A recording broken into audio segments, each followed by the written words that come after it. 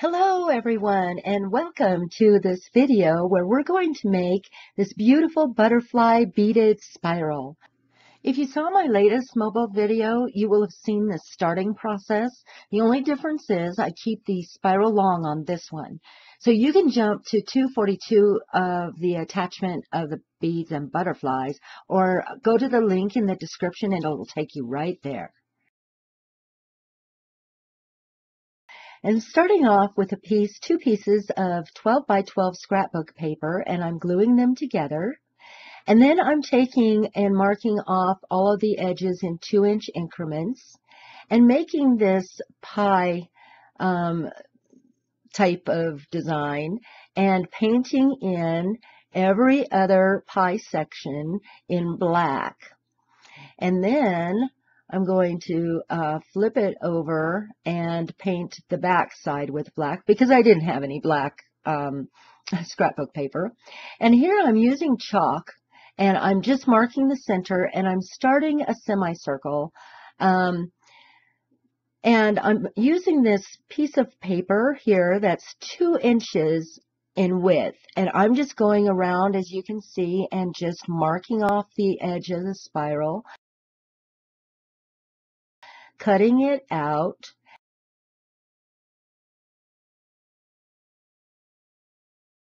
and then I'm going to clip off this end so all the corners are gone. And then I'm just taking a damp rag and wiping off those chalk marks.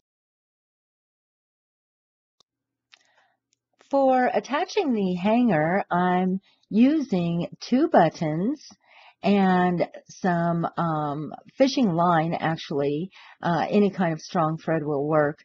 And I'm attaching also a swivel hook that comes from the fishing department, and you can find these like even at Walmart, and they're swivel hooks. I attach it from the circular side. It's nice and smooth, and attach that really well. Now I am showing this on the tail end of the spiral, but after having put these together, I actually like them hanging from the center.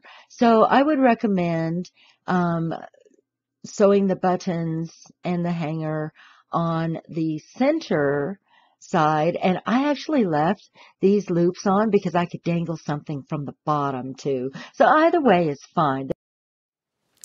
Okay, so I have here 24 gauge wire, and I cut them off at 3.5 inch lengths, and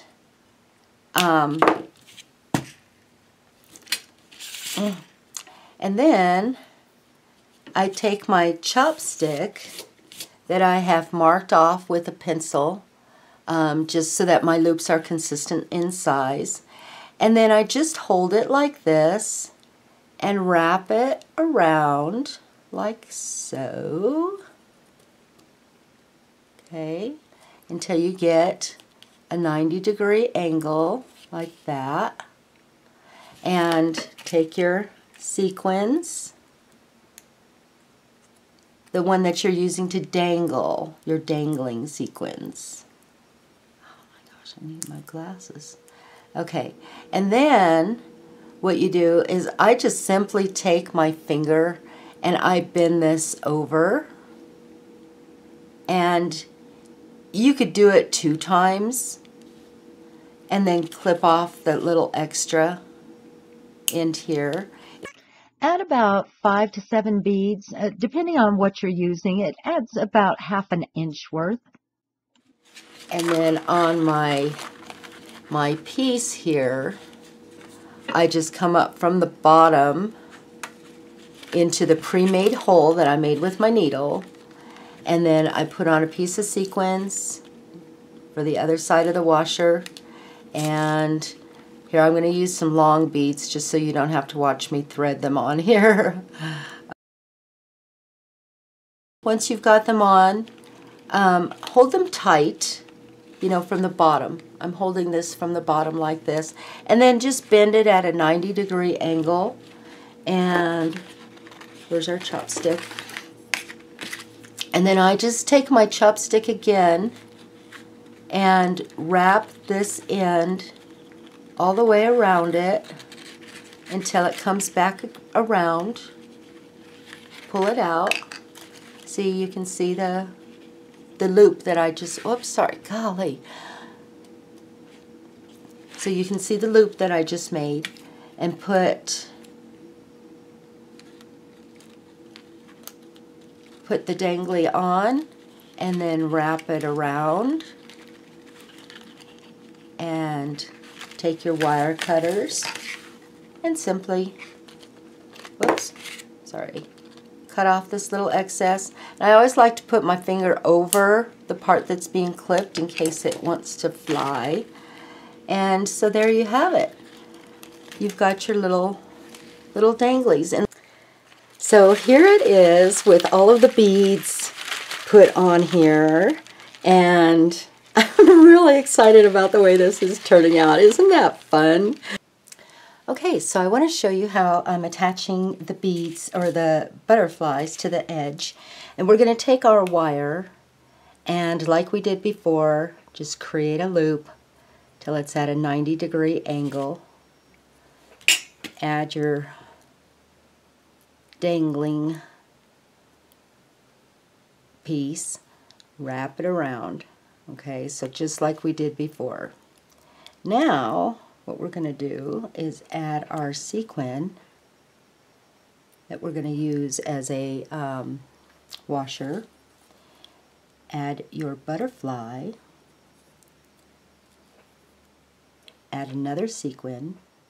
Add about an inch or so worth of beads. So about maybe halfway through. Put your little washer on. Again, cup side facing the beads. And then come down through your hole that you've pre-made. Make the hole about 1/4 of an inch from the edge. And then what we're going to do is we are going to bend this. Okay. So you've got your wire and your beads at kind of a 90-degree angle. Put on another washer. Add a couple more beads, and we're only going to add enough to come to the edge, and that's about 2 or 3 beads. Okay, and we're going to now bend these like so, and then just twist this, put the wire in between a bead. Can you see that? And then we're just going to wrap it around nice and tight, and then clip off that excess.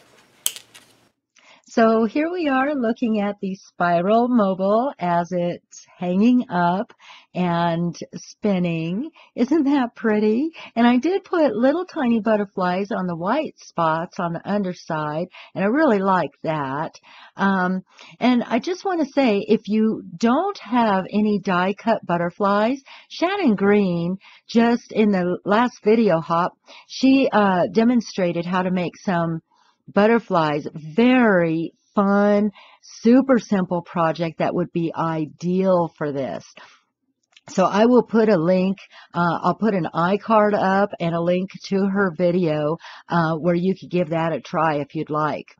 Now, this next segment, it's like a little bonus. I want to show you a really, really easy mobile that I made. This was the first one that I tried, and it's just simply cutting out butterflies from a calendar and gluing them on. So this would be a really kid-friendly project, especially if the spiral were pre-cut for them. And look at just how stunning that is. And this is so simple. It's just gluing them on. And I sprayed the backs of the calendar pages, the back of the butterfly, with some tattered angels. So I want to thank you for watching. Please like and subscribe if you are not a subscriber, and leave a comment for me. I'd love to know what you think of these butterfly spiromobiles. And if you haven't already seen the junk jewelry video, click on the iCard or in the description below. Until next time, bye-bye.